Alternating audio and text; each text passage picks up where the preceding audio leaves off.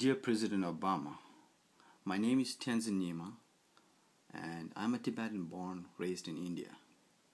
But I live in Oakland, California, and I am here to knock on your door that has remained half shut for the people of Tibet since Communist Chinese occupied our land in the late 1950s.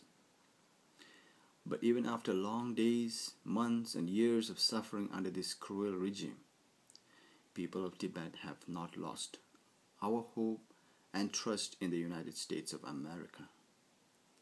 Besides, we never blame on anyone else than ourselves for not being able to liberate us from this evil regime.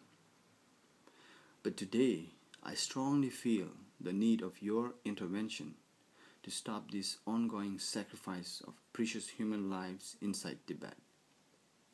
We all know that you have the say if you want to say it loudly, and you have the power if you want to use it wisely.